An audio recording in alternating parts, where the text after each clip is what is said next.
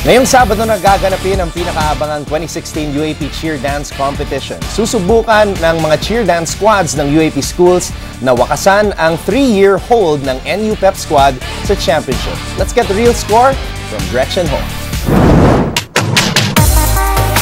Bukas na ang inaabangang 2016 UAAP Cheerdance Competition at ang 7 Pep Squad handa nang ipakita ang kanilang mga pinaghirapang routine.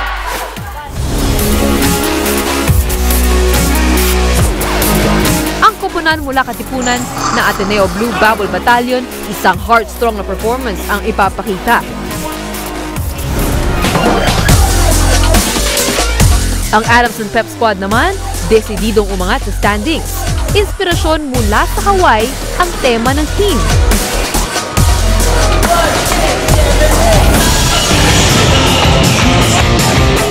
Nag-level up din sa stunts at pyramids ang DLSU Anime Squad at ang kanilang tema ngayong season, isang tribute sa mga best UAAP cheerdance performances. Ang UE Pep Squad ang dark horse ngayong season. Panlaban ng mga Warriors, ang kanilang stunting at gymnastics. Isang masayang show ang handog ng Moraita Squad ngayong season at umaasa sila na sa kanilang performance muling makakabalik sa top 3 ang mga Tamaraw.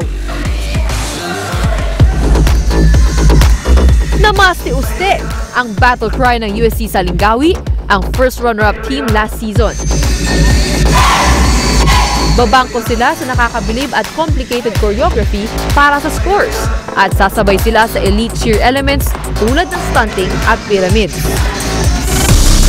Doble hirap na routine ang inihanda ng defending champions na NU Pep Squad. Susubukang masungkit ng mga Bulldogs ang 4-peat CDC title ngayong taon. Isang futuristic at electronic na tema ang napili ng NU.